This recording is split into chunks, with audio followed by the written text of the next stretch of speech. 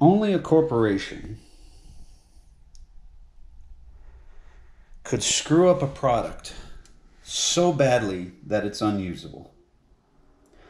First of all, the safety device on this, I understand it. This is the safety release, and then you got to push on this, right? Down. But this contraption is so convoluted that it's guaranteed that you're going to splash and spill gasoline all over the place, number one.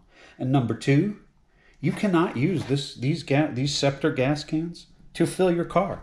This thing was designed specifically so you could not possibly use it to fill up your car. It will not fit. It's the wrong size, it's the wrong length, and it's got this fin on it that makes sure you cannot fill up. And even if you cut that off, you're still not going to be able to use this to fill your car with.